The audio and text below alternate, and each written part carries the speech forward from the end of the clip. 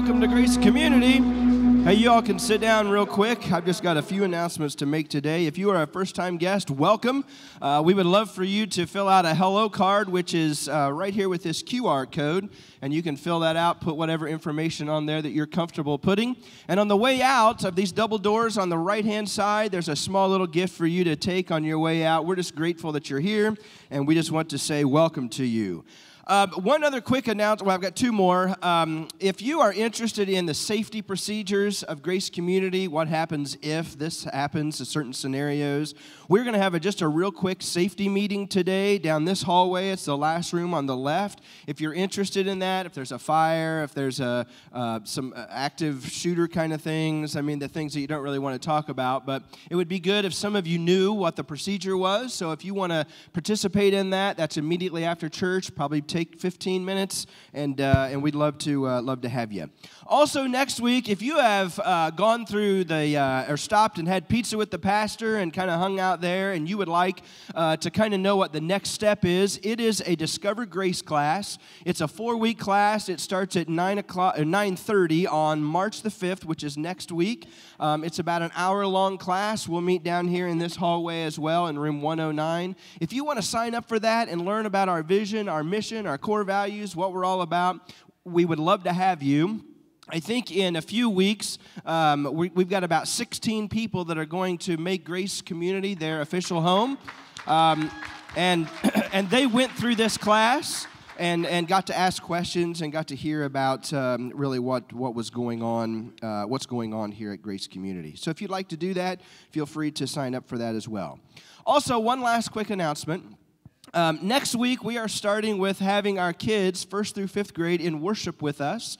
So if you have a child that's in 1st through 5th grade, you will go ahead and check them in just as normal, and then you can bring them in and sit with them. We would certainly encourage you to do that, and then we will dismiss them about 25, 30 minutes in after we worship, and they'll go back and they'll have their time together. And I know I already heard a couple people concerned about that for various reasons.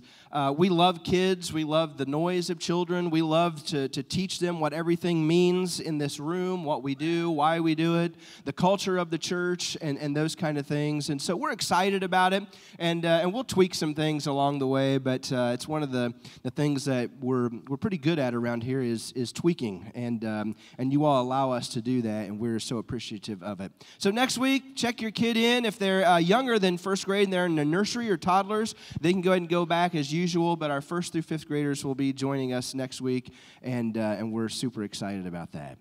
Hey, would you stand with me real quick? I'm going to pray with you, and then what I'd like you to do real quick, we don't do this often, find 2 or 3 people and just welcome them here. If you're an introverted person and you hate doing this, so do I.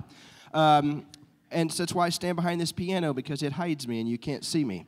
But I'm going to come down and find 2 or 3 people, and if you just want to shake hands with a couple people, then our worship team will lead us in a few songs, and we'll share God's word, and then we'll go home. God bless you. We are so grateful that you have blessed us today with your presence. You're an awesome God. Father, you do exceedingly and abundantly more for us than what we ask for or think about. And Lord, I'm grateful that your Spirit, it dwells within us and that you're in this place today. Father, I pray that you would teach us today. I pray, Lord, as we worship you uninhibited, Father, that your Spirit would continue to fill us up, would continue to invade every single nook and cranny in our bodies, in our lives, and Father, that you would reign supreme in our lives. Father, that we would trust you enough to give you everything today as we walk this journey called life towards heaven, towards everlasting life.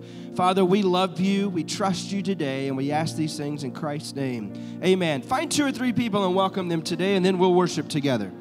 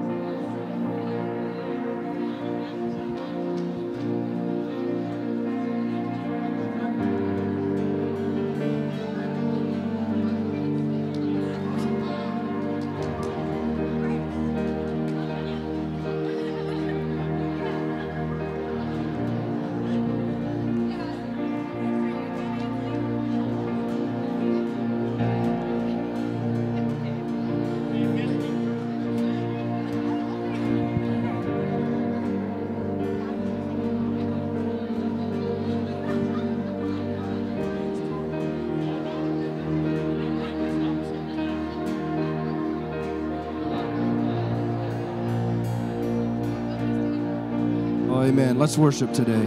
Breathe, breathe in your peace. Be the calm my fighting soul needs. And when I'm weak, you are strong, and you say that I am yours.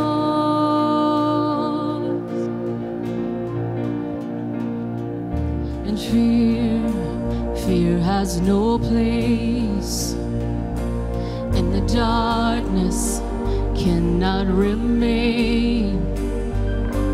As you speak over me, and you say that I am yours.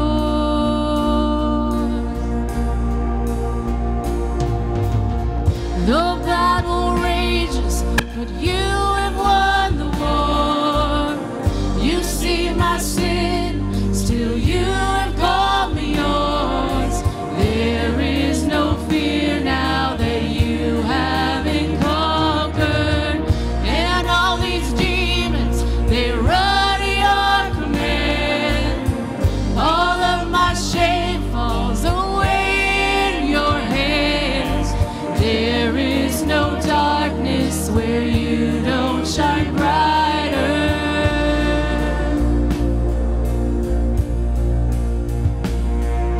And break forth the light. With a word, you silence the night. And from the dark, I will rise, and I will say that I am yours.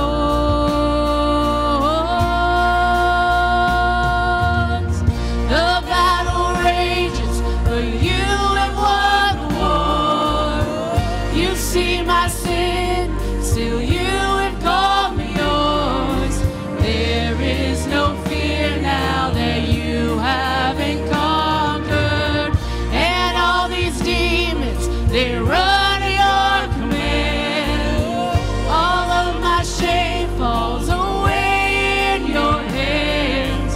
There is no darkness where you don't shine brighter.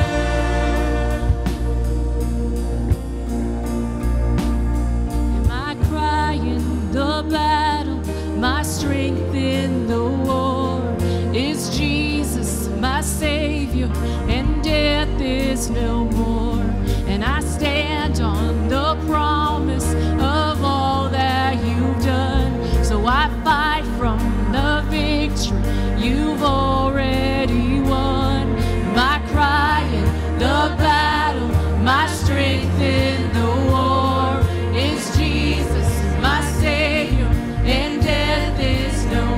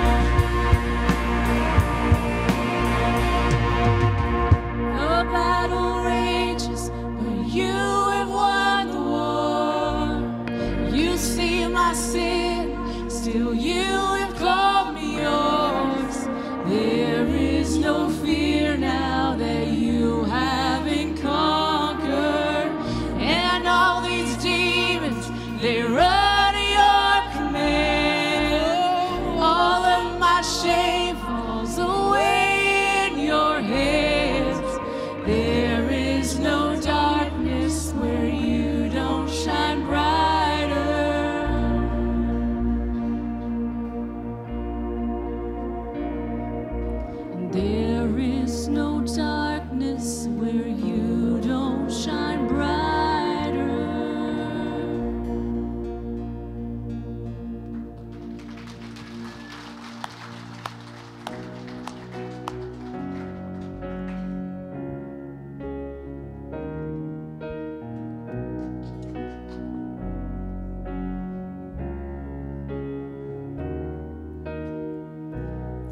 There's a table that you've prepared for me in the presence of my enemies. It's your body and your blood you shed for me. This is how I find my battle.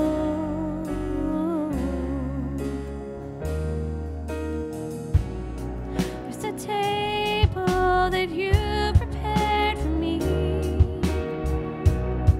in the presence of my enemies. It's your body and your blood you shed for me. This is how I find my battle.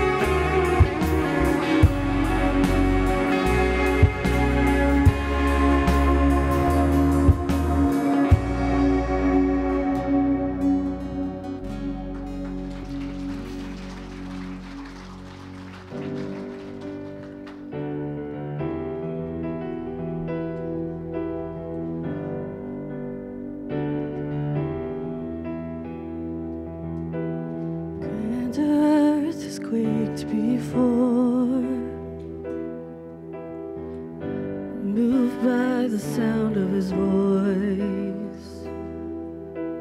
Seas that are shaken and stirred can be calmed and broken for my regard. And through it all, my eyes are on you. And through it all, it is well. And through it all, my eyes are on you, and it is well with me.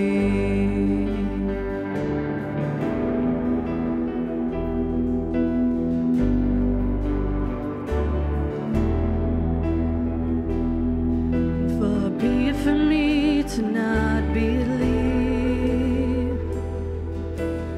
even when my eyes can't see. And it's the mountain that's in front of me will be thrown into the midst of the sea. And through it all, my eyes are on you. And through it all, it is well. And through it all, my eyes are on you, and it is well. It is well. So let go, my soul, and trust in Him. The waves and winds still know His name. So let go, my soul, and trust in Him. The waves and winds still know His name. So let go, my soul, and trust in Him. The waves and winds still know His name. The waves and winds still know His name. It is well with my soul. It is well with my soul. It is well with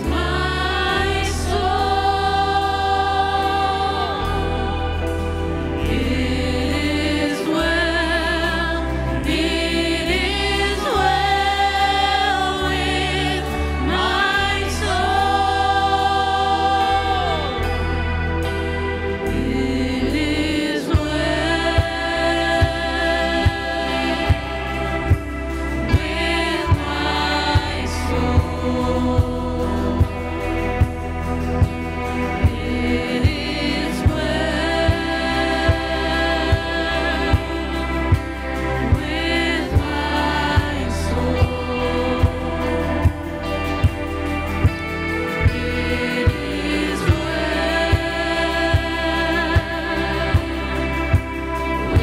well with my soul. It is with me.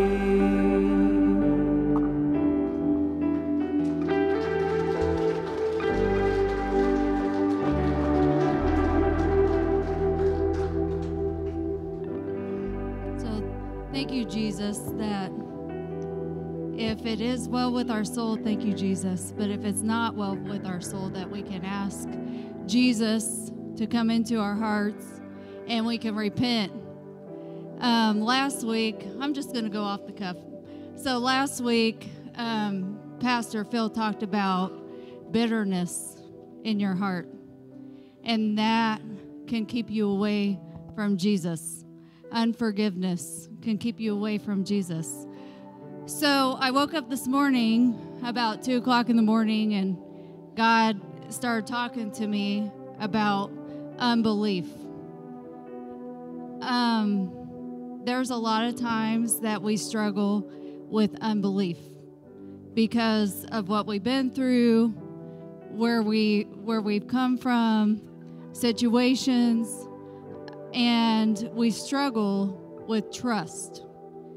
I know in my life I've struggled with trust before, trusting in God that He will be the overcomer and I can overcome with Him and walk in victory with Him. So I was thinking about that. And in Exodus 3, it talks about Moses and the burning bush. So I'm going to just read a little bit about Exodus 3. And the angel of the Lord appeared to him in a flame of fire from the midst of a bush. So he looked, and behold, the bush was burning with fire, but the bush was not consumed. Then Moses said, I will now turn aside and see this great sight, why the bush does not burn. So when the Lord saw that he turned aside to look, God called to him from the midst of the bush and said, Moses, Moses. And he said, Here I am. I think that's amazing to me that he was faced with this burning bush, and he asked why the bush did not burn. But he had enough faith to look at it.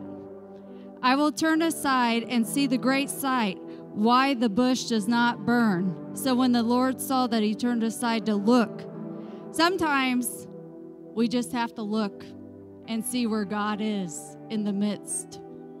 We have to believe and trust that God is right here. And we can say, Here I am, God. Here I am, just like Moses. He had enough faith, and he broke that bond of unbelief because he saw. He saw. So just when you take communion, just ponder that. You know, a couple months ago, I was thinking about Mary and how she pondered everything that God had told her, and she trusted. Moses trusted. So all we have to do is say, Here I am. If your heart's not right, just like last week with bitterness, say, Here I am, Lord. I confess.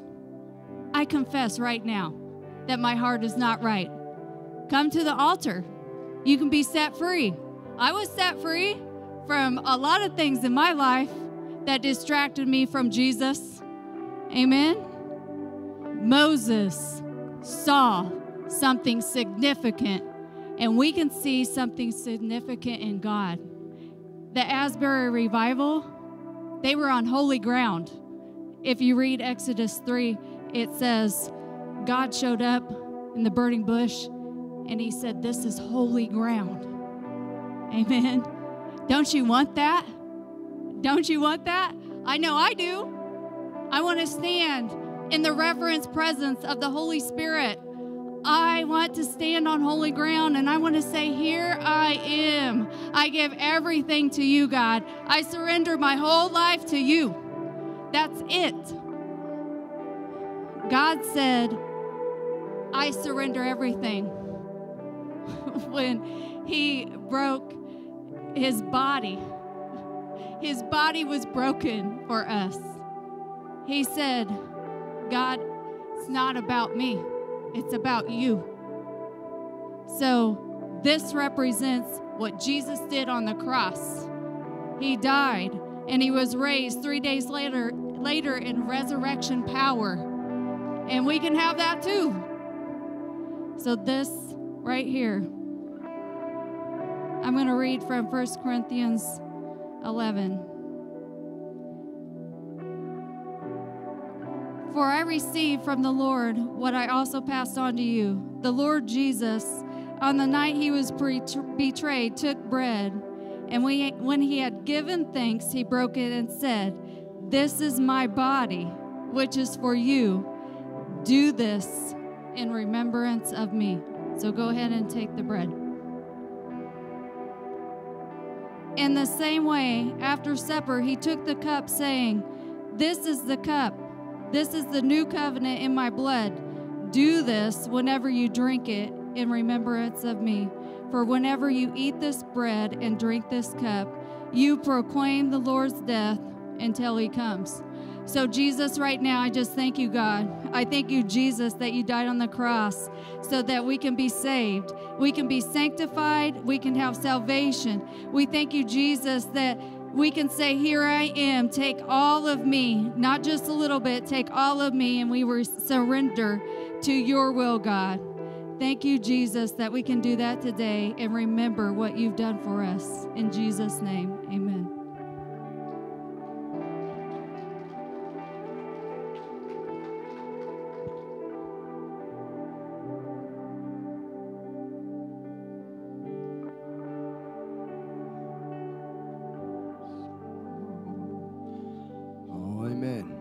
Serve a good God, don't we? Amen. Yes, we do. Y'all are moving around a lot today. I don't know if anybody else noticed that standing up here. People all over the place.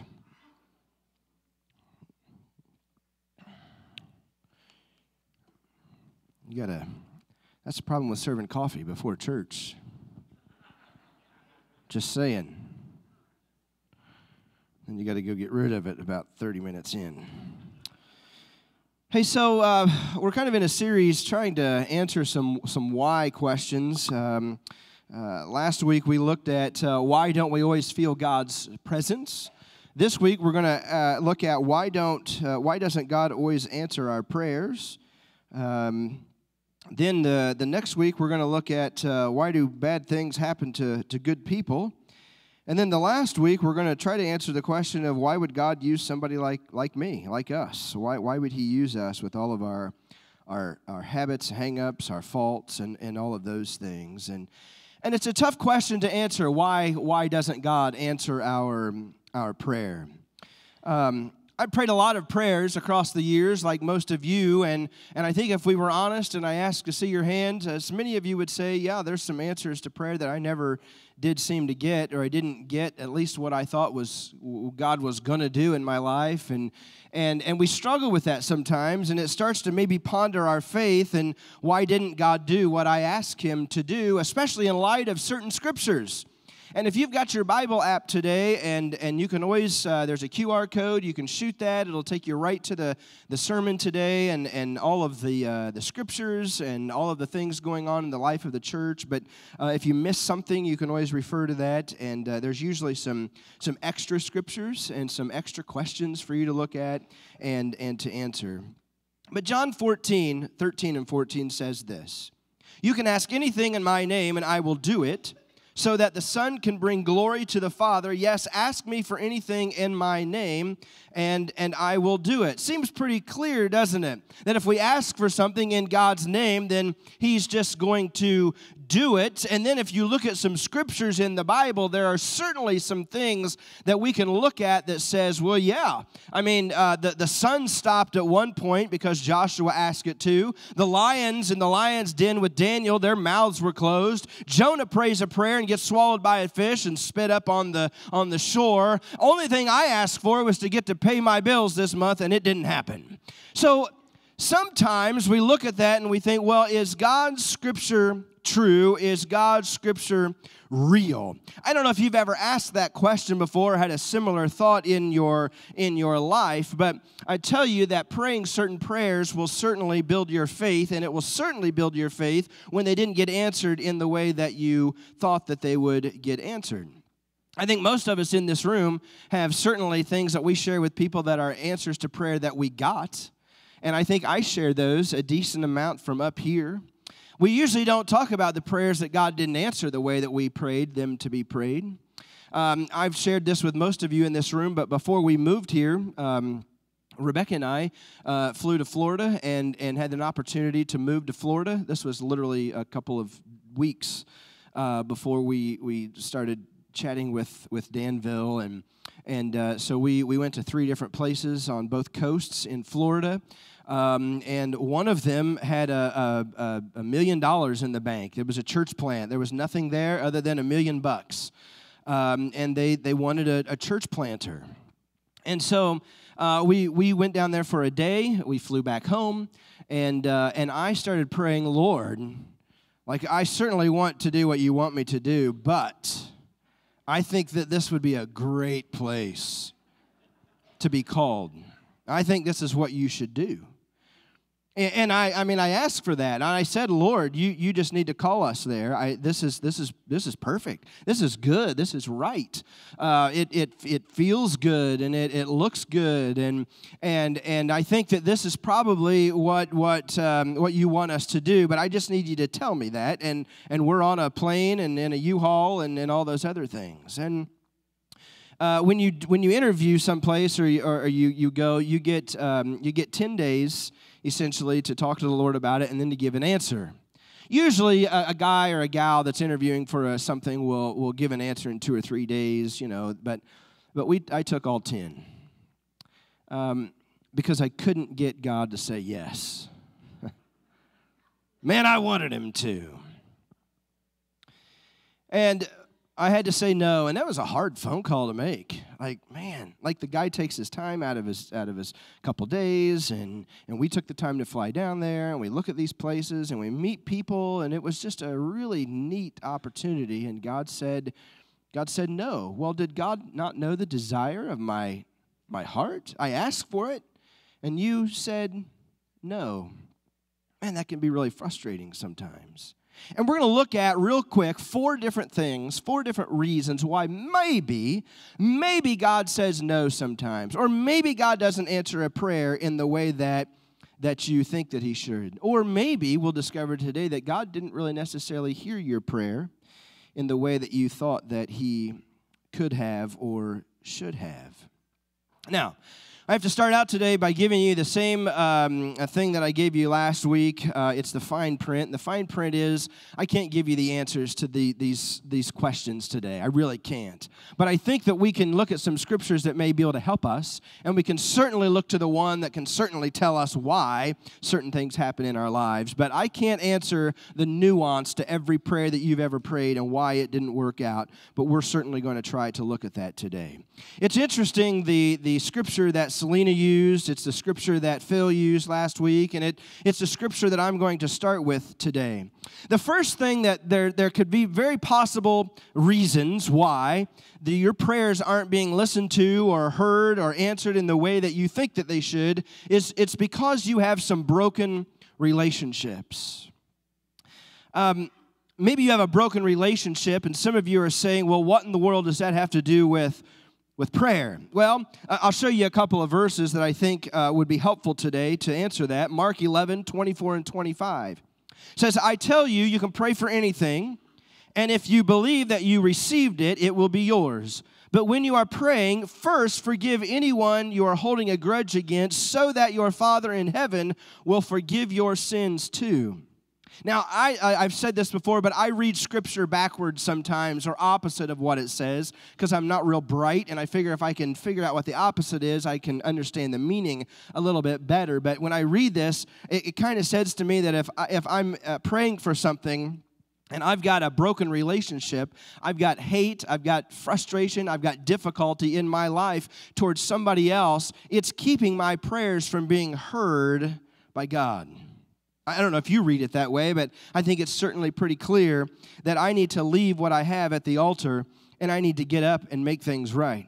He says, therefore I tell you, whatever you ask in prayer, believe you received it, it will be yours. And when you stand praying, if you hold anything against anyone, you need to forgive that person so that your Father in heaven may forgive you.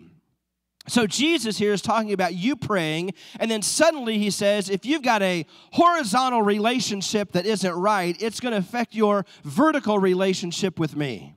If you have a horizontal relationship here on earth that's frustrating, that's not good, that's not right in a way that dishonors God, you're going to have a hard time with your vertical relationship with the Father. Now, a lot of us don't like to hear that because we'd rather not take care of our horizontal relationships because it's difficult, it's hard, it's frustrating, it can be challenging. And so you can't go around giving all of this to God and saying, you know, God, I'm asking for this, but I think so-and-so's a really pathetic person.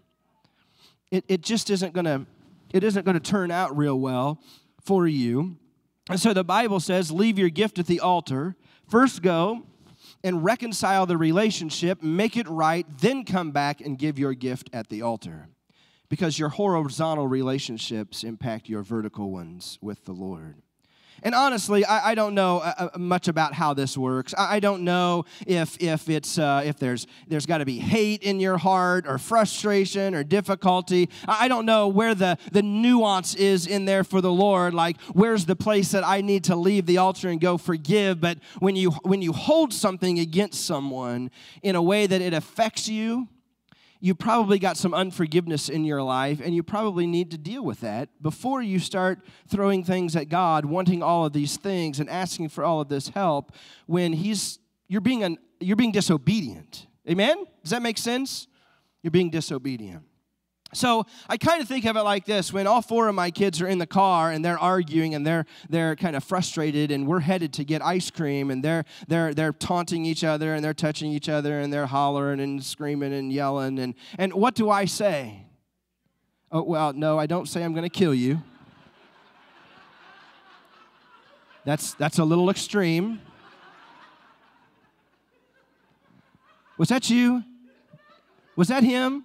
I let you preach from time to time, so let's clean that up. My mom told me never to say I'm going to kill that person. Honestly, Felix. No, I say I'm going to pull the car over and ain't nobody getting ice cream, right? I don't want to do nice things for my children when they're not behaving.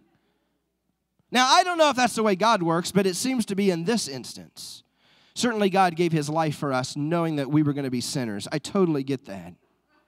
But I can also say that the Father has a problem when we have horizontal relationships that we are being disobedient in. He's under no obligation to give us ice cream. He's under no obligation to hear our prayer. And I think that that's really important for us to understand. I care about the way that my children treat each other. And to some level or another, Scripture seems to be pretty clear that our relationships matter in prayer. Here's another one. This is a little bit more gives you a better example maybe. 1 Peter 3:7. In the same way, you husbands must give honor to your wives. Treat your wife with understanding as you live together. She may be weaker than you are, but she is your equal partner in God's gift of new life. Treat her as you should. Why? So your prayers will not be hindered. Again, husbands, wives, treat each other with respect, because if you don't, it affects your vertical relationship with the Lord. So, what's one reason that maybe God's not hearing your prayer or answering them the way that you want him to? Well, it could be that you have some broken relationships. The second possible reason, if you're taking notes or you're on the app and it's in the next slide up, is this. Maybe you have the wrong motives when you pray. Maybe you've got the wrong motives. James 4:3 says this, when you ask, you do not receive because you ask with what? You ask with wrong motives, that you may spend what you get on your own pleasures. Can anybody say Powerball? You may say you're praying with the wrong motives. Well, the Pharisees did this all the time. The Pharisees would make a real big spectacle of prayer. I've been around a lot of people that pray. Many of you have. And there are some people that think God's hard hearing. He's not. You don't need to pray loud when you pray. You don't need to yell.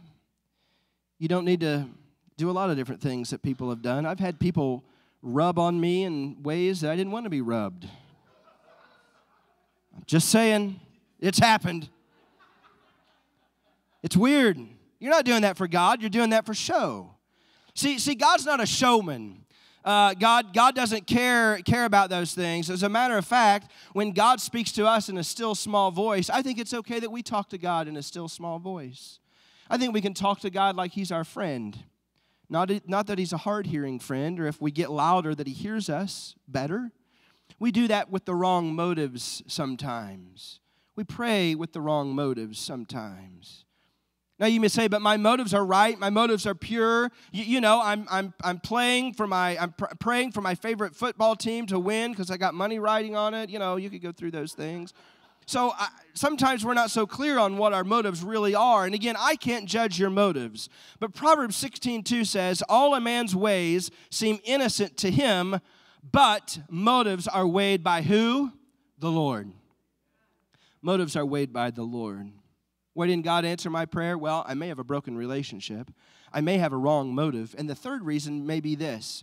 Maybe you don't believe God will do it. Now, I want to be super careful here because I think there's bad teaching that goes around, or it's not teaching that we want to teach. And so follow me through this one. Maybe you don't really believe that God's going to answer your prayer. And again, we want to be careful here. Mark chapter 9 is a really important story about a dad who had a son that was possessed with an evil spirit. Now, anyone who's a parent can understand trauma and emotional burden with this. And here's what the guy says. Let me find this.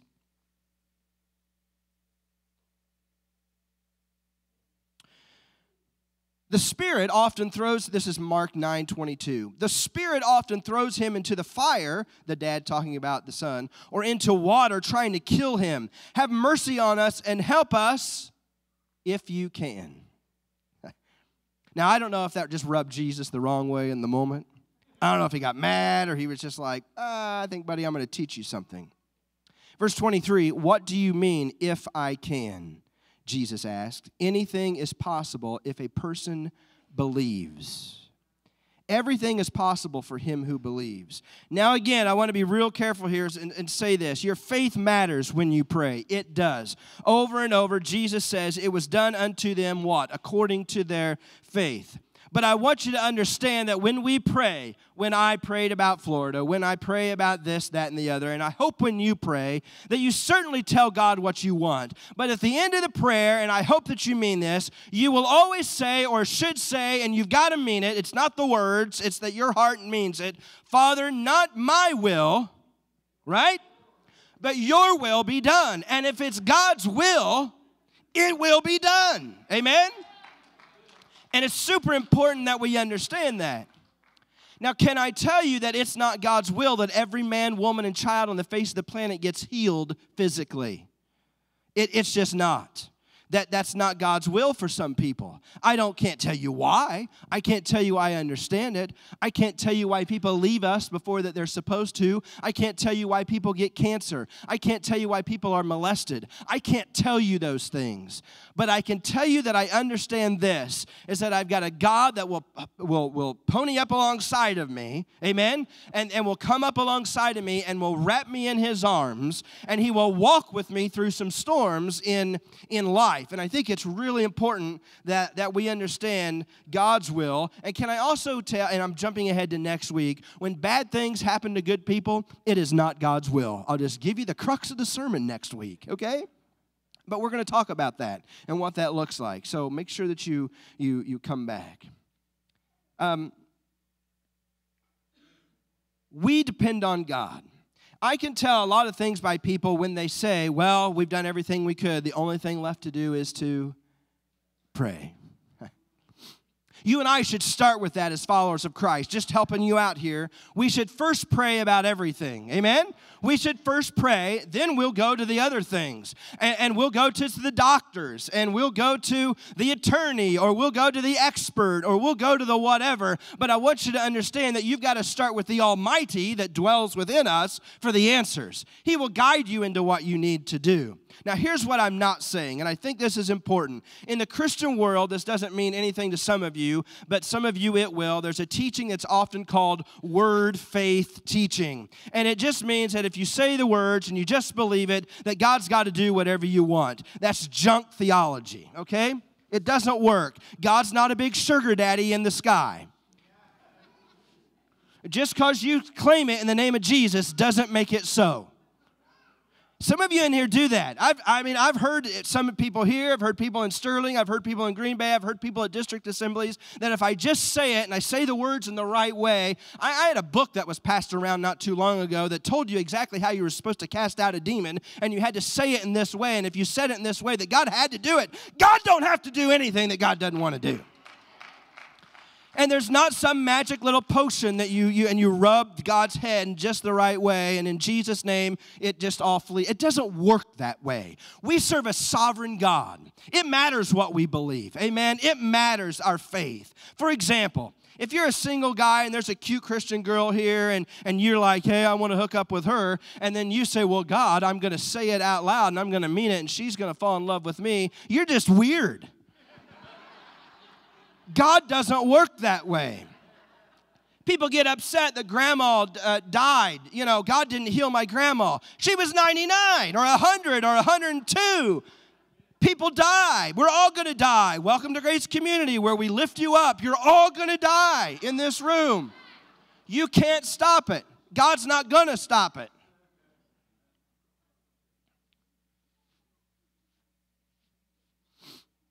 Here's what I want to say really clear. Is it just because you have all this faith doesn't mean that God's got to do it. But at the same time, I want to say that your faith does matter. It does matter. I can't explain all of the nuances of that. It's not something that I can do, and if somebody tells you that they can, I don't believe it. But maybe God didn't answer your prayer because you're kind of half-hearted. Maybe. Maybe you didn't think that he really could. Maybe. Scripture again talks about this in chapter 1 of James, verse 6 and 7. Speak about wisdom. He must believe and not doubt, because he who doubts is like the wave of the sea, blown and tossed by the wind. That man should not think he will receive anything from the Lord. Why didn't God answer my prayer? I don't know. But maybe you have broken relationships. Maybe you didn't really believe that that's what God was going to do. Or here's the fourth thing. I think most of the time, this is where I would land, is that maybe God's got something different that's a whole lot better than what you wanted. Maybe God had something different. And I hope you know that God's will matters, not yours. God's will matters, not ours. As a matter of fact, his will really matters. And even though we think that we know best, even though in our mind this is the right thing, can I tell you that John 5:14 and 15 says this? That if we ask anything according to his will, he hears us. And if we know that he hears us, whatever we ask, we know that we have what we ask of him. And I love that we have the confidence of knowing that if we ask God according to his will, that he hears us and that he will answer it and he will affirm that that is his will. Matter of fact, I think God loves us so much that sometimes he says no. I've talked to Tate especially about this, and I should talk to probably Ruby at some point, but if you're a news junkie, I love the news, I enjoy the news, and there's little gummies that go around now that are full of fentanyl, okay? It's a little gummy. It looks like a gummy bear. It looks like a chewy thing, squirt thing that we eat at our house. What are them things called? What are they? Fruit snacks. Gushers. Yeah, gushers. They look like little gusher things, and they look good. They look good. You ever pray for something that looks good? Oh, I don't know, like Florida. Right now. You ever pray for a spouse that looked good and then you realize later on they went off the deep end? You ever pray for things that look like maybe they're God's will? That look like they could be right? But then you partake in it because you forced it You didn't wait on the Lord. And you take that gummy that kid handed you in the hallway and you drop dead because it was full of fentanyl. It looked good. It looked like the right thing. It felt right. A friend gave it to me. See, God says no a lot of times because God knows. You don't know. I don't know what's going to happen in the next 10 minutes. I haven't the foggiest idea. But I can tell you that the God that I serve knew that a pandemic, was coming in 2020. Sorry, I lose way track of time. And that if our family would have moved to Florida, everything shut down, we would have had no way to even feed ourselves. There wasn't a church to be had. There was no church. There was no people. One place, there's no building. So you've got a building that now you got to figure out how to pay bills on. The Lord knew that Jeremy's skill set probably didn't match that. Ooh. God knows things that we don't know. God knows what's going to happen in the next 10 minutes. So when God says you do this instead of this, we do what God tells us to do. Whether it looks right, feels right, as long as it's not against His word and you know it's God, you better do it. And prayer reminds us of this. And I think this is really what prayer is about. Prayer reminds us that we're not in control. Prayer reminds us it's not about me. I'm not in control. But it does this. It keeps me close to the one who is. Amen? It keeps me close to the one who is. Prayer's not so much about my wants as if it's prayer is not so much about my wants as it is God's will. It's not, God, do what I want, do what I want, do what I want, which is how some people pray. If I say it louder, and I say it longer, and I've got this thing, and I've got this thing, and I rub that, and I do this, and I stand this, and I get the right people in the circle, then God's going to do it. It doesn't work that way. I'm just telling you, it just doesn't work that way. There's nothing special about you and me in that area. It's God that does the work. Amen? It's God that does it. You can yell at Him about it or you can whisper it to Him. He's still going to do it. Or He ain't going to do it. You can have the right people in the room or the wrong people in the room. I'm going to tell you, if it's God's will, it will happen. If it's not God's will, it's not going to happen. I'm just here to tell you that. We have access to God. I don't know if that does anything to you or not, but I have access to the Father. I have access to Christ. I have access to the Holy Spirit. I have access to Him. I have access to Him right now. I have access to Him at lunch. I have access to Him when I lay my head on the pillow at night. And I get to say, God, whatever you want tomorrow, amen, I want to be a part of. I want to be a part of it. So whatever it is, I just want to be a part of it. I don't know what you're going to do. I don't know where you're going to move, but I want to be a part of it. And it may be a home run kind of a day, okay? It may be a home run kind of a day. At work, in your marriage, in your relationship with your kids. And then it may be a strikeout kind of a day. Amen? It may be a strikeout kind of a day. I get up, car won't start. Get in an argument with your wife or your spouse. Your kids are, who knows what they're doing. They're screaming at each other. You come to church and you try to preach a message and it was horrible. Somebody's mad at you because of this, that, and the other. You can't take your afternoon nap because you got birthday parties to go to and something else to do. And it's just a cruddy day. You know what I want, though? I want God to show up in the strikeout days, too. I want God's will in the strikeout days. I want God's will in the home run days. I know God is there no matter what, and I want His will, His good and pleasing and perfect will in my life. Anytime I pray something that doesn't go the way I want, there's a great story in the Bible. I had a pastor's wife, Mrs. Hughes, and she would say, Shadrach, Meshach, and under the bed we go. I don't know why, but that's what she said. Shadrach, Meshach, and Abednego.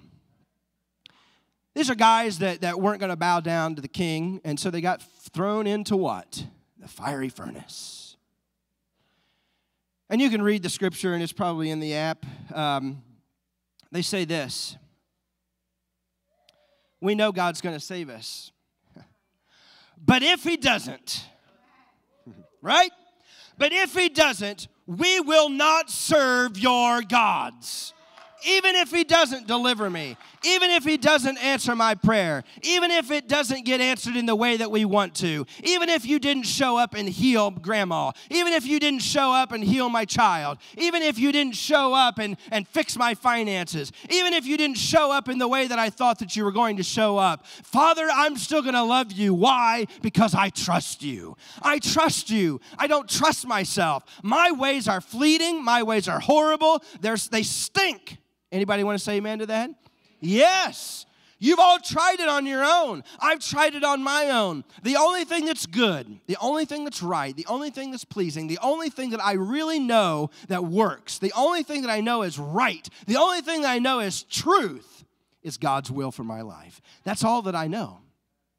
I know what's wrong. I could list those all day long. But I want what's good. I want what's right.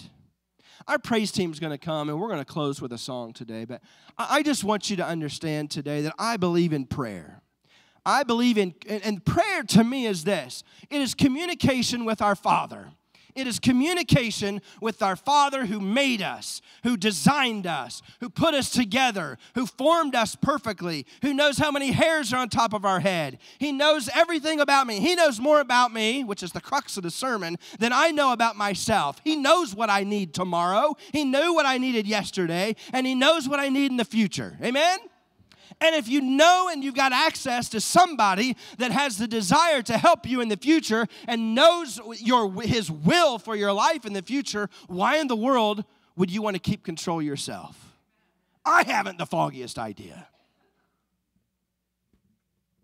Some of you in this room may not know the Lord. I may have talked way over your head today because you're like, I have no idea what you're talking about.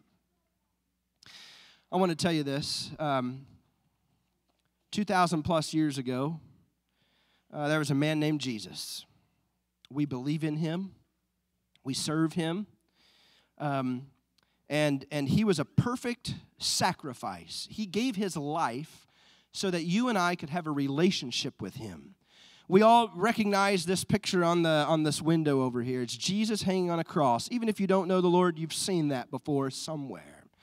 And Jesus, who was a perfect sacrifice, because used to, people would go into the temple and they would sacrifice animals, or they would sacrifice certain things, or you would bring certain thing as a sacrifice to basically absolve yourself of something.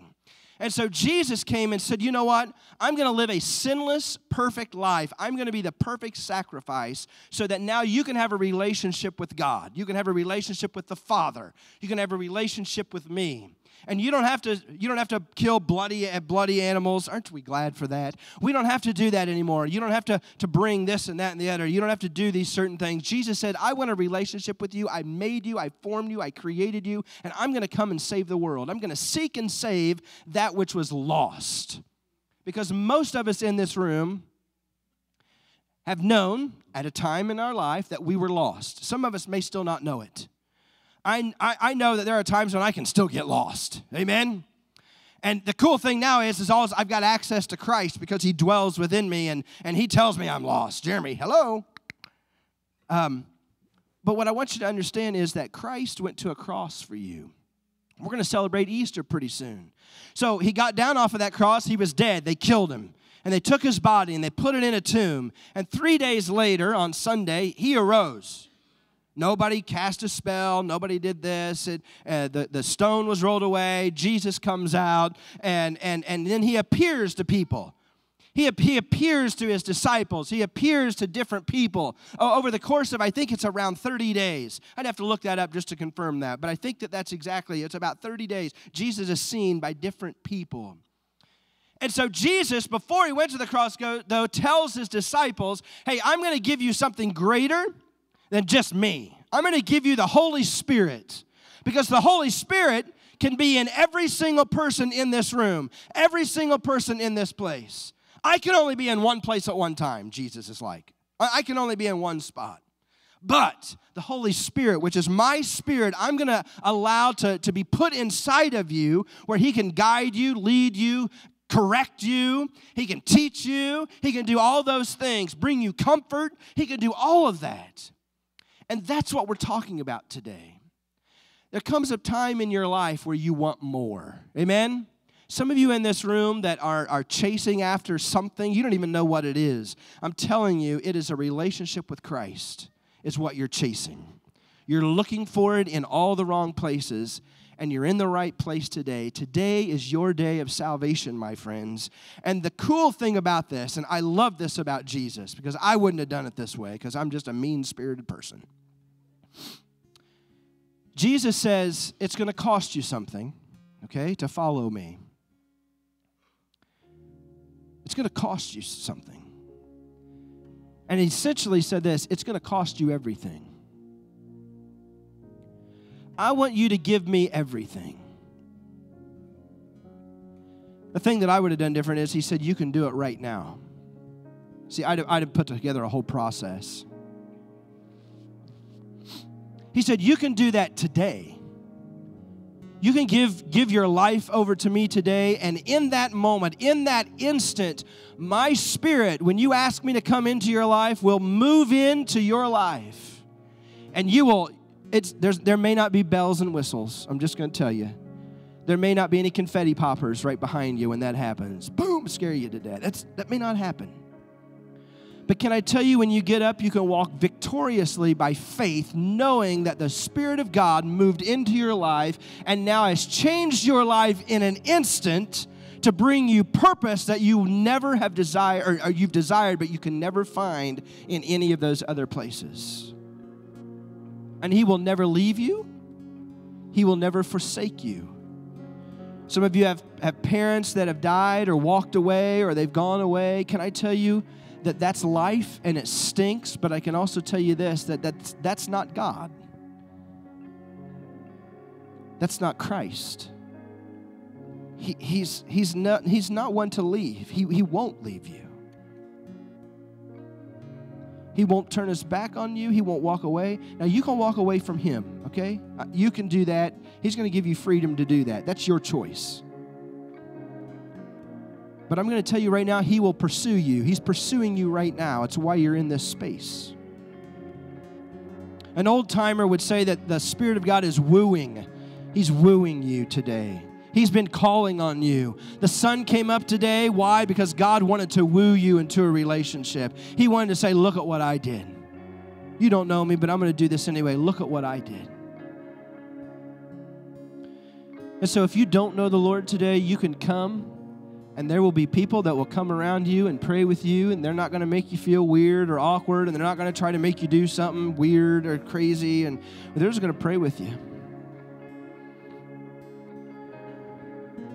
There's some of you in this room that maybe your life is just kind of a mess right now. It's just kind of a mess. And you've kind of walked away from God. You've kind of forgot that he was there. You're the person that kind of turns to prayer at the last resort. And you know that you should turn to him first, and maybe you just want to come and pray today. Maybe a third group here today that just says, you know what, God's good. God's great. He hasn't answered every prayer the way I wanted him to, but I still trust him, and I just want to come and kneel. I want to give him praise today. I just want to thank him for what he's doing in my life. Stand to your feet. I want to pray with you, and as the praise team sings, you feel free to come. Feel free to kneel. Feel free to praise the Lord however you feel led today. Father, you are an awesome God that's done exceedingly and abundantly above all that we've asked for or thought about for every single person in this room, whether they know it or not. Father, you're a God that we get to communicate with whenever we want to. As a matter of fact, your word says to pray without ceasing. Pray all of the time. Commune with me all of the time. Speak to the Father, to Jesus, to the Spirit. Speak to me all the time. Talk to me. Father, that tells me that you want a relationship with me. Every single person in this room, you want a relationship with. Whether they know you or whether they don't. Whether they're thumbing their nose at you right now, you still want a relationship with them. Father, remind us today that your will is good, it's perfect, and that our will is not. Father, as we pray prayers over the course of our life, prayers that maybe don't go the way that we want, remind us who you are. Remind us who we belong to. Remind us that you are a big sovereign God that knows a whole lot more than we do, and that you desire relationship with us in a way that we don't even understand. Father, today, if there are people in this room that need to get right with the Lord before they leave, I pray that they're obedient and they do that today.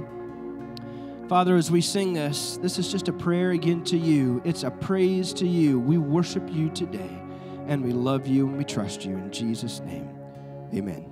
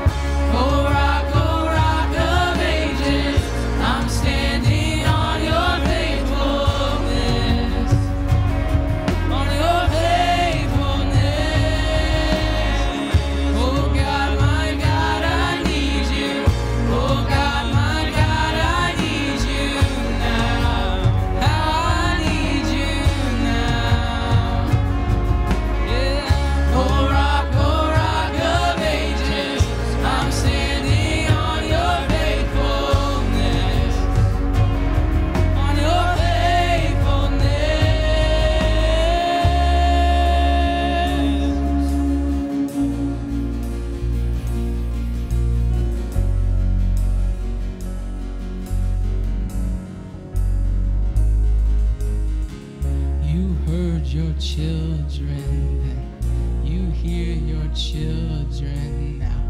You are the same God. Yes, He is. You are the same God. You answered prayers back then, and you will answer now. You are the same God. You are the same God. You are providing now. You are providing now. You are the same God. You are the same God. You moved in power.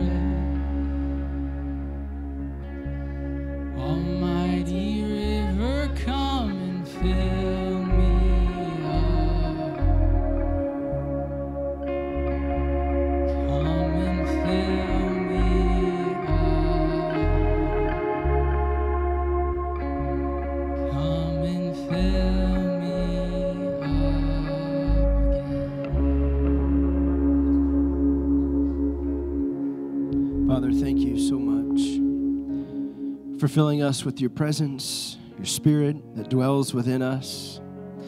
And Father, dwells within this place today. Father, we trust you. We trust you on the mountain and we trust you in the valley. And Father, for those of us that have walked with the Lord for a long time, that's really the crux of really some of our thoughts. Things don't always go as planned. But Father, at the end of this life, when we draw our last breath, we're a follower of yours. We will slip into your presence in a way that we've never experienced. Father, I am grateful that as we pray for healings and we pray for miracles after miracle after miracle, Father, that you hear us and that you love us and that you desire, Father, for your children to experience you in ways that we can't even describe. I'm grateful for that. Father, at the same time, I realized something a few years ago when I started doing nursing home ministry. It's that, Father, you didn't create me for 10 years, 30 years, 60 years. You didn't even create me to live to be 100 years. Father, you created me and every single person in this room to live for eternity with you. Father, death has no hold on any person in this room. It doesn't. And we are grateful for that. It never had a hold on you, and it doesn't have a hold on us. So, Father, again, in the valley or on the mountaintop, we will trust you. Because at the end of the day, we get to spend eternity with you at your feet together. And we are grateful for that. Father, there are so many needs represented in this room today and in this building. We pray this, Father, that you would show up in ways that we never dreamt of. Father, that you would heal people. Father, that you would touch people's finances. Father, that you would heal people's relationships. Father, that you would do what only you can do. Father, I know that it is your will, and I know this. It is your will that no man, woman, or child be lost. It is your will, Father, that every single person on the face of this planet knows you. So, Lord, as we run into people this week that don't know who you are, I pray, Father, that you would give us words of obedience in those moments to speak truth in the way that would bring honor and glory to you. And that somebody this week, because of our obedience and because of who you are, would change their eternal address from hell to heaven. We love you and we praise you in Jesus' name. Amen. God bless you. Have a wonderful afternoon.